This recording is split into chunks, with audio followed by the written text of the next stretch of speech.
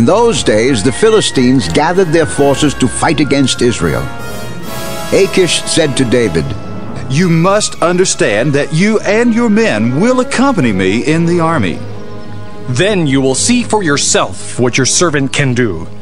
"Very well, I will make you my bodyguard for life." Now Samuel was dead, and all Israel had mourned for him and buried him in his own town of Ramah. Saul had expelled the mediums and spiritists from the land. The Philistines assembled and came and set up camp at Shunem, while Saul gathered all the Israelites and set up camp at Gilboa. When Saul saw the Philistine army, he was afraid. Terror filled his heart. He inquired of the Lord, but the Lord did not answer him by dreams or Urim or prophets. Saul then said to his attendants, Find me a woman who is a medium, so I may go and inquire of her. There is one in Endor. So Saul disguised himself, putting on other clothes, and at night he and 2 men went to the woman. Consult a spirit for me, and bring up for me the one I name. Surely you know what Saul has done. He has cut off the mediums and spiritists from the land. Why have you set a trap for my life to bring about my death? Saul swore to her by the Lord, As surely as the Lord lives, you will not be punished for this. Whom shall I bring up for you? Bring up Samuel. When the woman saw Samuel, she cried out at the top of her voice and said to Saul, Why have you deceived me? You are Saul. Don't be afraid. What do you see? I see a spirit coming up out of the ground. What does he look like? An old man wearing a robe is coming up. Then Saul knew it was Samuel, and he bowed down and prostrated himself with his face to the ground.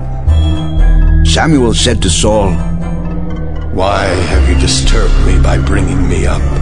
I'm in great distress. The Philistines are fighting against me, and God has turned away from me.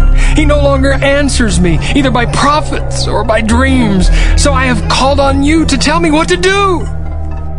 Why do you consult me, now that the Lord has turned away from you and become your enemy?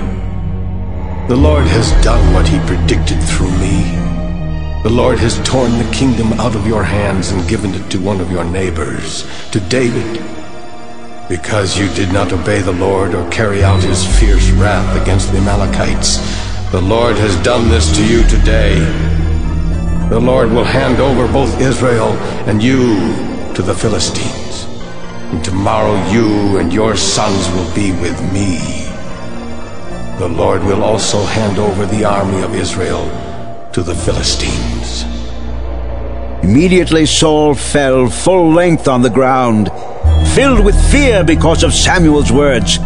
His strength was gone, for he had eaten nothing all that day and night.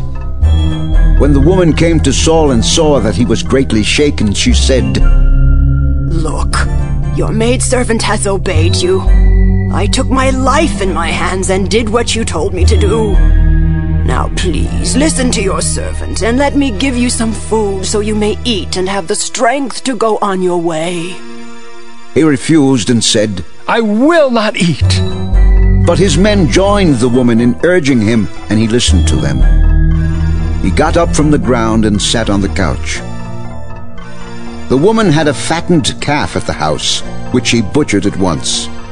She took some flour, kneaded it, and baked bread without yeast. Then she set it before Saul and his men, and they ate. That same night they got up and left.